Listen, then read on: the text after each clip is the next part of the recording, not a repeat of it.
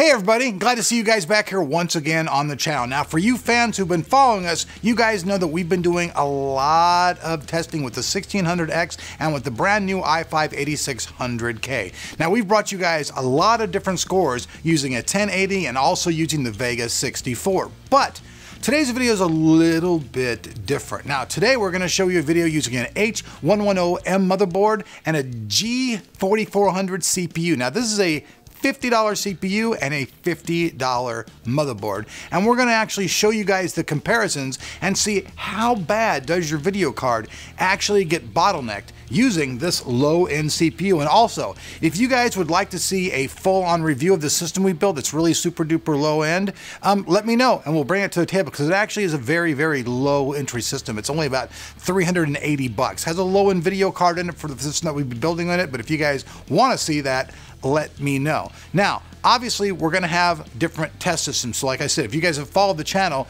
you guys know the other test systems that we use. We showed them many times in the past, and like usual, we'll have a link down there below. But now, real quick, let's jump in and let's see how bad does a $50 CPU and a $50 motherboard actually make your GPU suck. So with that said, let's check it out.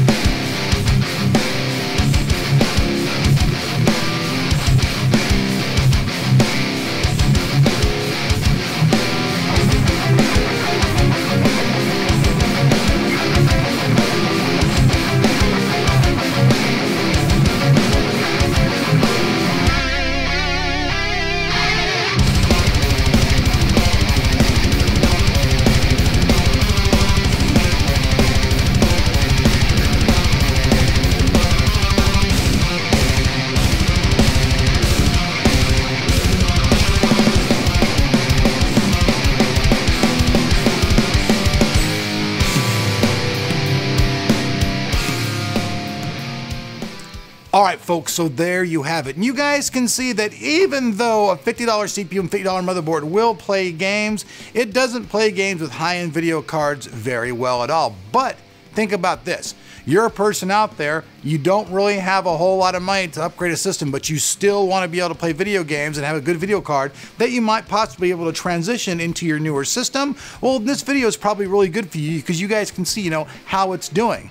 Also, you see if you upgrade from that, how much better results you're going to get.